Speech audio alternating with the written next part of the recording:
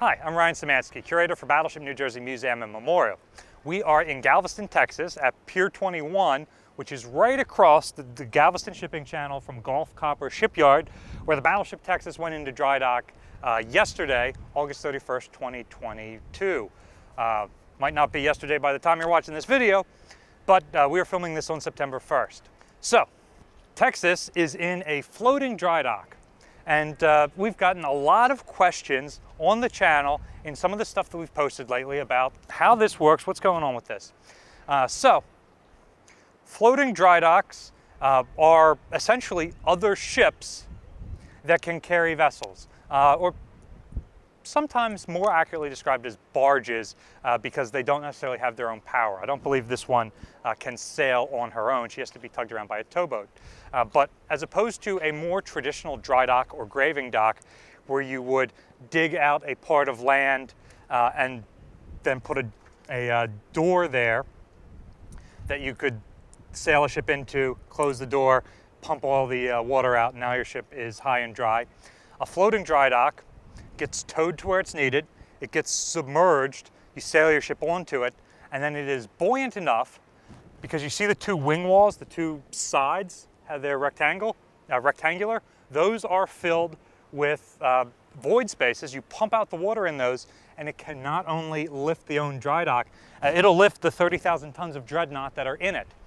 This particular floating dry dock was designed for the large cruise ships that operate down in the Caribbean. So it's even built for ships larger than Texas herself. So it's buoyant enough to lift all that up. Some floating dry docks, especially World War II era US Navy ones, even have like a bow on them or and workshops inside of them, engines to propel themselves around.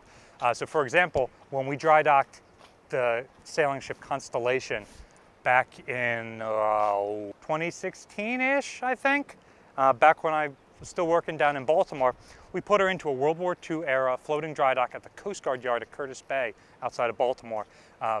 The USS Oak Ridge that had been a World War II era floating dry dock, and there were workshop spaces in there, as well as these wing tanks. There were berthing compartments, a galley, an engine room, you name it. This was a ship that could carry other ships. And I think it is worth pointing out this type of ship because battleships, aircraft carriers, destroyers, submarines, they get all the credit. But the reason we were able to win World War II was the fleet train that got these ships there. A battleship like Texas has a range of about 10,000 nautical miles. But zigzagging, expecting to fight a battle, and then having to sail back to port limits that range to about 2,000 nautical miles, or the distance from one island group to the next. So, it meant that the US Navy could not project power effectively all the way across the Pacific to attack mainland Japan. Many of the small island groups that we fought with the Japanese over in the Central Pacific were completely underdeveloped. They had indigenous peoples living there, but those peoples did not have heavy industry and shipyards and things like that.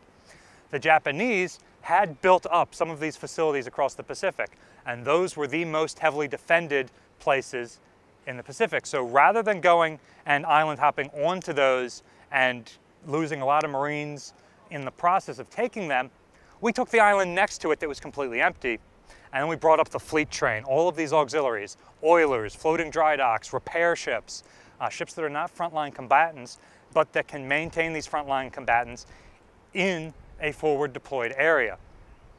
So the same exact ships are able to fight through campaign to campaign to campaign. In fact, we were so good at keeping our ships forward deployed that we had to rotate out staff to plan the next campaign. So Admirals Halsey and Spruance were both in command of the same fleet of ships, and they alternated that command.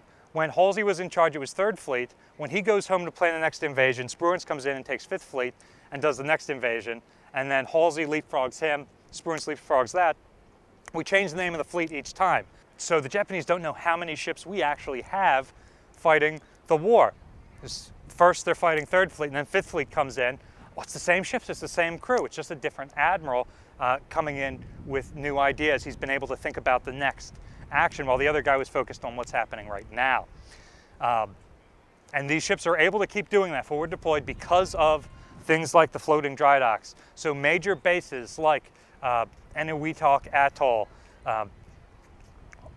which had nothing ahead of time except a decent sheltered deepwater anchorage, are able to be stocked with these other ships to have all the support facilities needed for the fleet to just continue pushing closer and closer to Japan.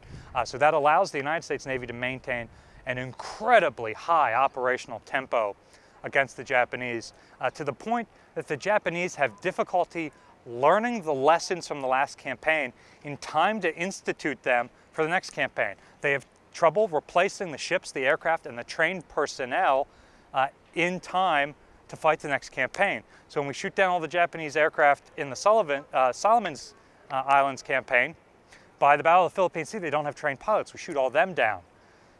They were undertrained compared to their American counterparts. Well, then we go into the next series of campaigns, Philippines and Okinawa, Iwo Jima. The Japanese don't even have pilots, planes, and ships to throw at us, so they start launching kamikaze missions, really last-ditch things. And those are deadly to both the Japanese and the Americans, but it is far less deadly than a successful dive bombing attack or torpedo attack if Japan had the resources to fight a first-line kind of defense like they had been able to put on early in the war when things were really in question. So, has an Iowa-class battleship ever been in a floating dry dock? Off the top of my head, I can think of at least one instance of this. After Halsey's Typhoon in December '44 off the Philippines, Iowa is damaged enough that she needs to go into a floating dry dock. So she receives repairs in that. There were floating dry docks that were big enough to take the largest ships in the fleet, the Iowas, all the way down to submarines and destroyers. There's even a great picture of a floating dry dock that's able to hold 2 battleships. I want to say off the top of my head it's Tennessee and California, but we're going to throw that picture on the screen now. You can see that they've got them both wedged in the same floating dry dock. I just think that's the coolest thing. Each one is about 2/3 the length of an Iowa. When Iowa is in a floating dry dock, her bow and stern hang over the edges. Much like Texas is longer than the floating dry dock she's in, and they've actually brought another dry dock up in front of her to support the bow of the ship that overhangs on the other side of the bay. And we didn't get in the shipyard to get a picture of that yet. So floating dry docks are incredibly important to the US Navy, and similar sorts of things are able to be done still in the modern Navy. So for example, in my lifetime when USS Cole is bombed and they blow a monster truck-sized hole in the side of the ship, they're able to set her on a heavy lift ship and sail her across the ocean, across the Atlantic, back to the United States so she can be repaired. Likewise, Samuel B. Roberts, Stark, ships like the John S. McCain Sr. That gets into a collision off Japan in the last couple of years. All of these things are able to be raised and repaired so they can make it back to a major shipyard. So what do you think is the most important unsung type of ship of World War II? I really think floating dry docks don't get enough credit for how they allowed the US Navy to maintain its high operational tempo. But let me know your thoughts down in the comment section down below. Battleship New Jersey receives operating support from the New Jersey Department of State, also from a number of other businesses and private individuals like yourselves. Instead of supporting Battleship New Jersey, consider supporting USS Texas while she's in dry dock here. There's a link in the description below to donate to them, and another link to their YouTube channel where they're making videos about the work that's going on the ship. So if you're interested in what they're doing, head over there and check them out. This will support both of our channels because it increases awareness in us. So please do that, and thank you guys for watching.